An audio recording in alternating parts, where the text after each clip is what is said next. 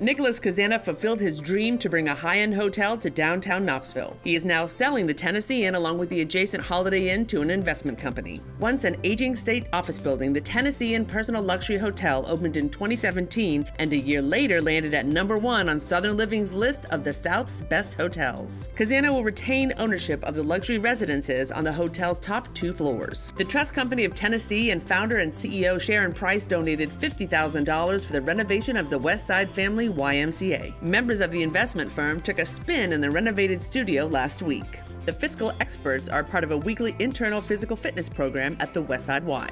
Voting starts next week for U.S. Cellular's 4th annual Black History Month art contest. Children from Boys and Girls Clubs in Knoxville and Madisonville created artwork of influential African Americans. 10 finalists will be selected with their artwork displayed inside area U.S. Cellular stores. Vote inside the stores throughout February for your favorite. The top 3 winners will receive gift cards from $100 to $250. The open house to learn about plans for the revitalization of Austin homes has been rescheduled for Tuesday, February 5th at Green Magnet Academy. The event had been set for earlier this week, but was postponed because of inclement weather. Knoxville's Community Development Corporation plans to revitalize its Austin home site into a mixed-income residential community with possible other uses. The MoxCar Minute. News for you.